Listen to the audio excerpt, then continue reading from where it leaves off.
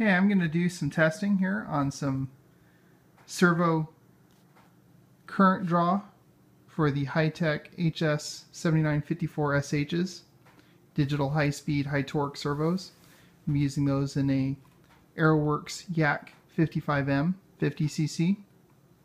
So I have 6 servos, and you're going to be using the Hitec Optima 9 receiver.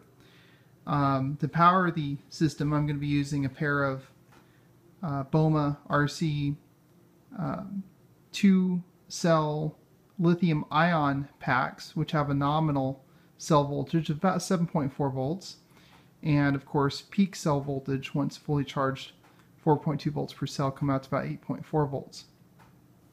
Once you put a little bit of load under those packs, after taking off the charger, they don't retain 8.4 volts. They'll probably come down to about 8.2 off the charger if it's sitting for a little bit, and then once you put them under a little bit of load, about 7.8 volts. Then while you're flying with current draw from the packs, it may get down to the nominal cell voltage, but they'll usually reside a little bit above that. Anyways, so I have 6 Hitec 7954 servos and a power supply that I'm going to be using to give me, currently I have it set to 7.14 volts, and I'm going to be measuring the current through one of my multimeters. So the current has traveled through the entire length of the test lead, through the multimeter, and then through the little power lead for the receiver. So we're going to see some voltage drop, and I'm measuring the voltage off the servo receiver bus, directly off the receiver. So we're going to see the voltage from here, from the receiver, that will then be sent to each of the servos after the voltage drop of all these leads and lines. So, as I said, here we're watching our voltage, 7.14 volts. I'm going to set the minimum max up. So now we're watching the minimum voltage will be displayed here, and the real-time voltage is displayed here. We'll do the same thing for current. This meter is a little nicer, so here's our real-time current, our maximum current, our average current, and our minimum current. So just moving a few of the servos around, you can see that we've already spiked up to almost 3 amps, 2.8 amps, and our voltage has dropped to 6.8 volts. So if I move all of the servos around,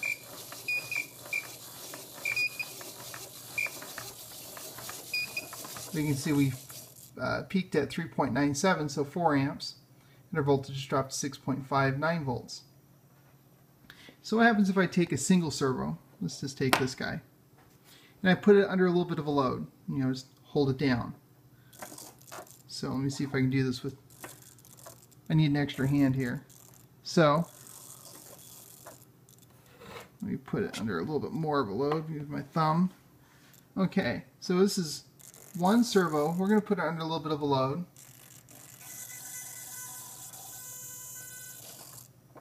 Let me do a little more. Strong little servos.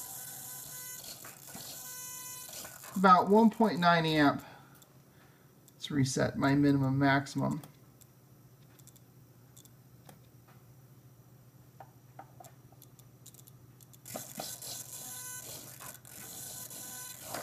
So 1.9 amp from a single servo.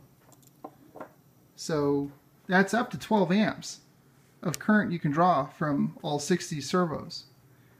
Just under what would be considered a moderate amount of stress on the servo. By no means was I maxing out the servo. I was unable to hold the servo on the table with just my thumb.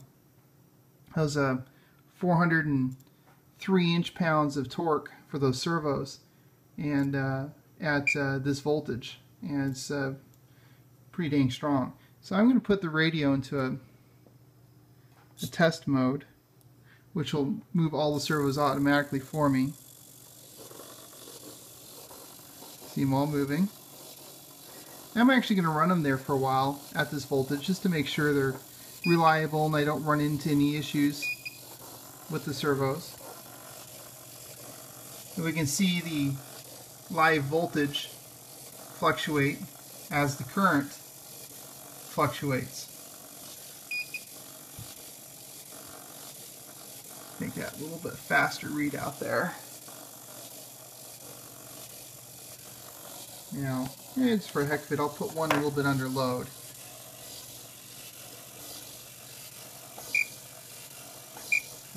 .3. Let's put two of these a little bit under a little bit of a load here. So what I'm going to do is I'm just going to hold them down a little bit, put a little stress on them.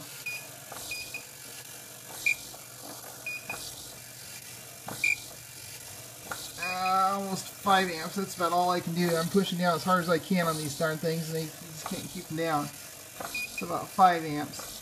So you can see how the voltage drops significantly, even though the power supply voltage is rock solid steady. You can see the amp meter on the power supply coming up too, but the voltmeter is perfectly steady. So what I could do to eliminate this being a lead issue is measure the voltage differential between my meters. See how much voltage loss I'm getting out of the line here, out of my meter at 4 amps, and just subtract that from the equation. So then I would know how much voltage drop I'm seeing simply out of this lead right here. Or I could just measure the voltage between here and here. And let's do that. That won't be hard to do. Okay. So turn that off.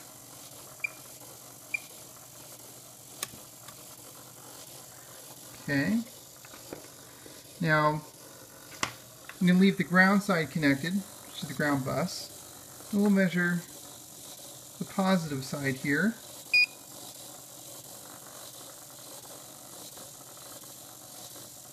Actually, I want positive and positive to measure the loss of just one line.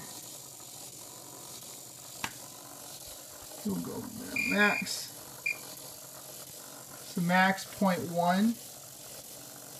Now double that because we're measuring the resistance of one of these leads. And we got to go through both leads to complete the circuit. So it's going to be double that. So we have about 0.2 volt loss just in this lead, this short little lead right here alone.